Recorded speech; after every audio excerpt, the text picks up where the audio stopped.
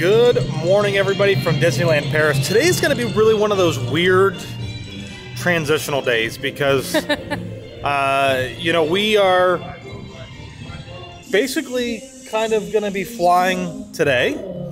We are flying today. And then we're going to be flying tomorrow, and it's going to be this weird kind of transitional video.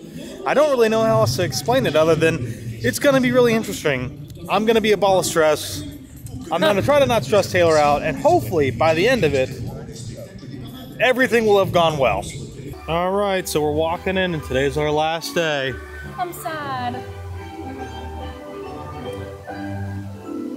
So I'd say like one of the biggest disappointments. Not that it's a disappointment, but there's construction, so we can't take the genuine entrance into Disneyland. But you know, I mean, it's still like just a magical place. You know what? But you know what? That just means we have to come back so that we can do just that entrance over there. It does, but I'm glad though that on our first visit the castle was not under construction. Oh, like it was in Disneyland, California. So we'll finally be seeing that for the first time in 2 weeks. But I'm sad to leave Disneyland Paris. I love it here. Something that we weren't actually able to show you guys was if you have tickets that you need to pick up. When we first got here, we already had our tickets. They provided them to us. So today, we actually have to go pick up tickets here at the park. And you can do that just down below the Disneyland Park Hotel. It's pretty simple. It's really just like any other theme park that you would go to that's Disney. You know, it's self-explanatory. The ticketing booths are right there. And then they're right next to the actual entrances into the park. So should be easy breezy. My bad, everybody. Taylor just pointed out that I'm not showing anything. So this is the guest relations area. This is one side of it. This is on the exact same other side where you can pick your tickets up at. So literally like just any other Disneyland park, Walt Disney World, right? It's all the same. So we're going to go to this window. I'm not going to show her. I'm going to put this down, but we're going to get our tickets. So super easy. We got our tickets. If you are picking your tickets up, you should have like a booking number or something to use. But, so it's 8 o'clock, and the park officially opens, I believe, at 9:30. So, which means that we have an extra magic hour here, which is kind of cool. But we can't obviously get in the park yet. So we still have a few minutes, so we're going to go to the other side. We have about 15 minutes. Which is the guest resorts. If you're staying at a hotel, that's where you're going to enter into the park. Yeah, that's where you're going to enter the park at. So we have to now go back to the other side. It's our last view of the castle here at Disneyland Paris today, which is super sad.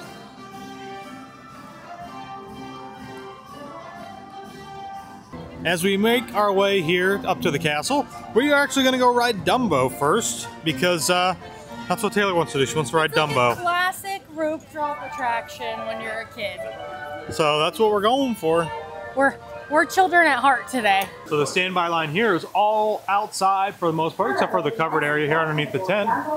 This is what it used to look like at Disney World when Dumbo was behind the carousel. Huh.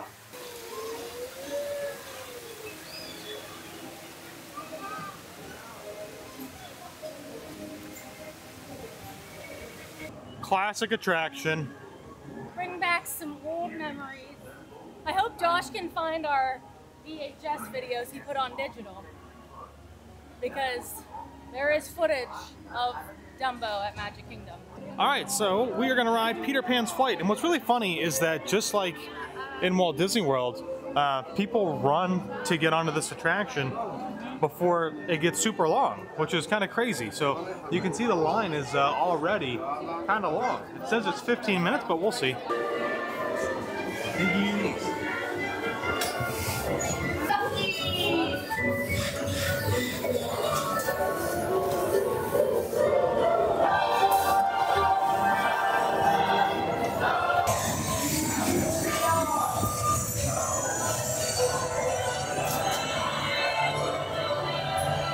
All right, next ride is the Seven Dwarfs. No, it's Snow White. And the Seven Dwarfs. Snow White. And the Seven Dwarfs. Blanche, I'm not even going to pronounce that, but that's Snow White and the Seven Dwarfs right there. That's what that says.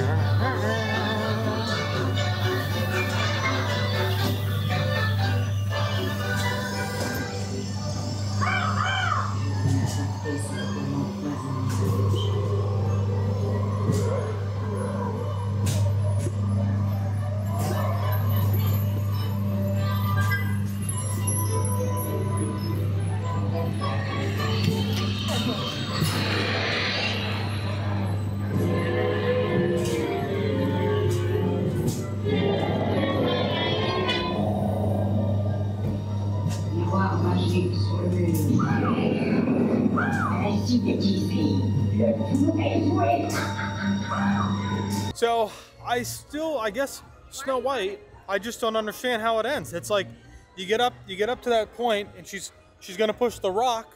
Does the rock fall back on her? What happens? I never know. So something we haven't done yet, and I feel like we have to do, everybody's meeting Mickey up here, is ride the railroad. So they also have a railroad here, and we haven't ridden the railroad in so long because at Magic Kingdom Walt Disney World, it's closed. Station for tour around the Disneyland Paris. This train will not stop in the other station. Next stop, Port Charlotte Depot.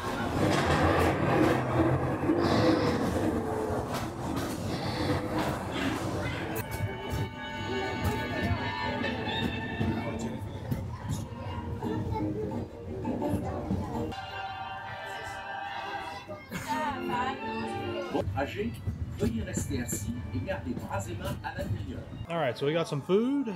It's just quick service. Taylor's got half a chicken, and I just went with a burger that has some arugula, tomato, onion rings, no ketchup, but cheese.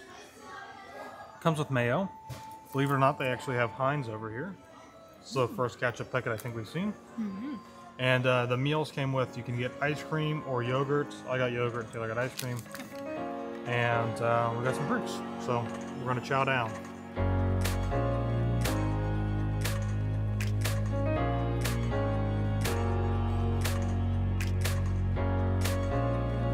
Hello everyone. I wanted to give you guys this little update real quick because I had a really great transitional idea in my head of going from Paris all the way to Seattle, but things just went really, really wrong for us. And you're gonna video? Yeah, so it's been a hot minute right now. Been super stressed. We just got to the airport almost like at 2:30 we were here, and it's 3:05. It's been a nightmare. So we flew business over, but when you fly economy back, you only get 12 kilograms per person on the plane to carry on. Both of your carry-on. To carry on. So if your other carry-on, right, if you've got a roller and a backpack, if those are over, you have to check one no matter what. So we did not know that, which is really unfortunate because it has set us way back. Hopefully this is not a long line for security, but we're going to find out here real shortly. All right, so all I have to tell you is that Josh is sweating a lot right now. I am, that profusely. should explain the situation that's going on. Profusely. So we made it to the gate, which is yes, thank goodness. But yeah, so you guys know, because I was like really stressed when we were moving through there. Basically, if you fly like economy plus or business or like first class or something, apparently you get more weight in your bags, and I don't even know if they even check you when you're going through. It's a lot more kilograms. It's almost double the weight. Yeah. So it's almost like taking a check bag on. Yeah. And of course, you guys know, like, I take a bunch of camera stuff because we need the camera stuff. Camera Laptop, gear is heavy. iPad, camera stuff. Lenses are heavy. Yeah, so we got over there and they told us that our bags were too heavy. We're going to check them. And they were telling me I was going to check my backpack, which has my laptop and my lens. And the computer, and the lenses, yeah, and the computer, and the iPad, all that stuff. Which I said I can't do because I can't put that under the plane anyways. They don't allow you to do that. No, and it would break. But so keep that in mind. If you're going to fly internationally, make sure that you're weighing your bags and you check to see what the airline allows. Yes, especially for whatever class you're flying in. Right. So because we flew business over, and it didn't matter. I was just going to say.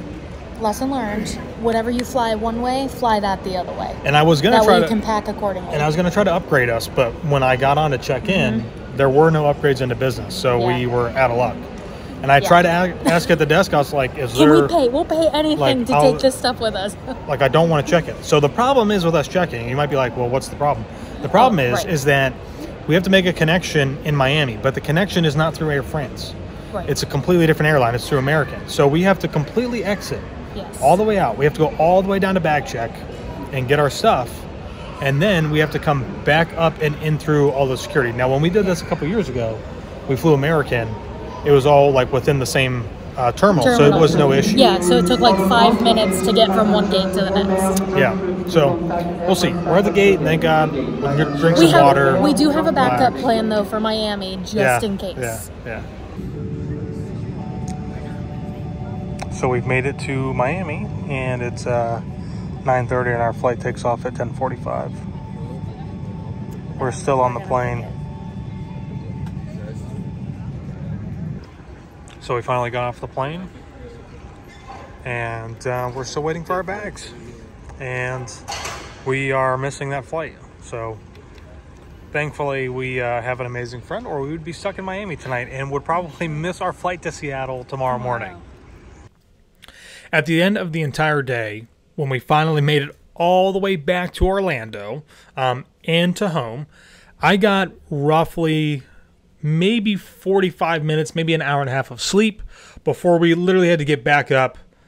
You know, if we had anything that was in the washer, in the dryer, whatever, throw that into our suitcase and hit the road back to MCO to get on our flight from there to Seattle. So it was a whirlwind of an experience. We had an amazing time in Paris, but execution at the airport in France was not good for us. So again, keep that in mind. If you're flying, you know, economy, you only get, what is it, like 20 kilos or something, whatever it was I said on there. So keep that in mind. I had all of my camera stuff, all of my equipment, and I had to inevitably check some of it because they just were not going to let me take it on the plane. So anyways, we made it all the way to Seattle, and we just had to go see somebody who is near and dear to our hearts and a very special someone. So we're in Seattle, we are all checked into our room, and we made our way to Bothell, Washington, which was about a 25-minute, 30-minute drive from our hotel, the State Hotel in downtown Seattle.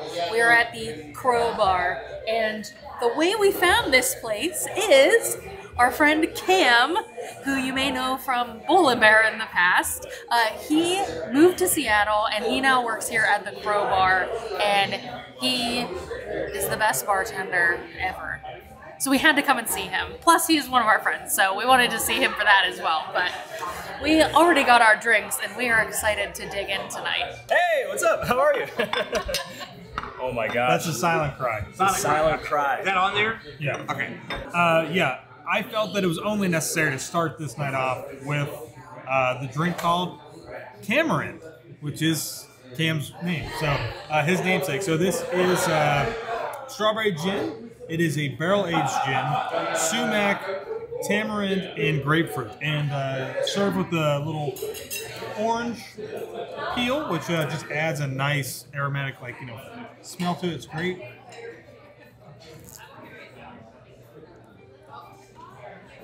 Oh my! Oh, it's wonderful. It's so light. It's fresh. The strawberry in there just gets a little bit of hint, like it's just, it's subtle, but it's there. It's a little sweet, but not too sweet. I mean, it's a Cam drink. There's no doubt about that. Like, it is just darn near perfect. All right, so second drink. This will probably be my last one for tonight. But this is the curtain call, which is Perfect for the last drink. Exactly. Which, as Cam brought it out, was like, this is very different than what I would normally drink, and it is. This is Popcorn Wash James E. Pepper 1776 bourbon. I don't drink bourbon. House pineapple and agave. Biscotti liqueur, barrel aged bitters, and lemon. So it's actually served with a little popcorn on the side.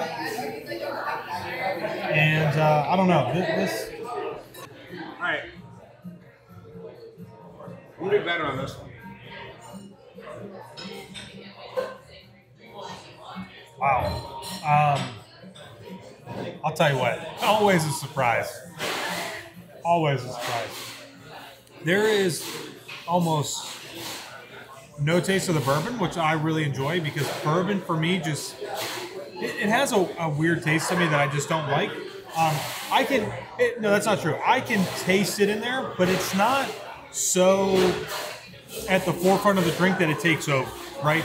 All of those other combinations of flavors in there are just They are just in sync. And this is, once again, like, I would never order this on the menu if I saw it because it has bourbon in it, and you leave it to Cam to find a way. And boy, oh boy, doesn't he. So the final curtain call, or the last curtain call, or the curtain call, that's all it is, just the curtain call, is a little bit of a play on the bar restaurant here itself. They actually have some theater seats up top and kind of like a movie playing up there. So it's a little bit of a play on that. So it's kind of cool. And yeah, again, a synonymous like blend of everything that's here. So it's great. All right, so for my second drink, I'm having a banana daiquiri, and I've never had a banana daiquiri before, but I love daiquiris.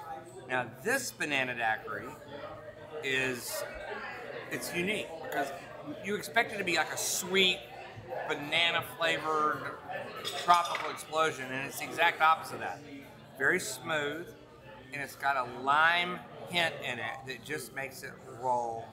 It is really good, and it's got 2 slices of banana in it. That's really good. So in classic Cam fashion, I said, what should I have? And he said, I think you'll like the Aqua Ardens Volume 2. So that's what I had. Pim's number 1, Heyman's Slow Gin, lemon, and a cinnamon vapor infusion. So it had that little bubble on the top there. I just spilled it on myself. It has a little, it almost gives me like tiki drink feel to it because of the cinnamon.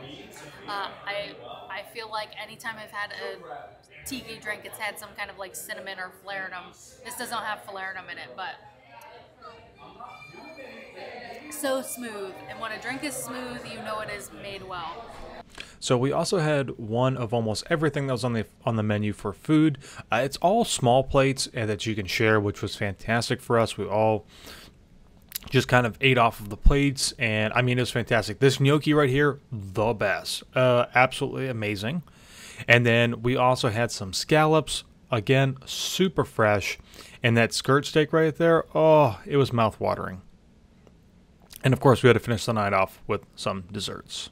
So the next time that you're in Seattle, visiting the Crowbar here, which is just north of the city, is well worth it. It's a small, intimate place. There's not a lot of seats, but the food, the entertainment from your amazing bartender Cam is going to be phenomenal. So make sure that you stop in and check it out. Now, I will say that even though we had a really rough start to our Seattle trip, it is by no means anything of what to look forward to. We had an amazing time, and we cannot wait to share with you guys everything that we got to do from Seattle to Alaska and to Disneyland to finish it all off. So we will see you all in the next one.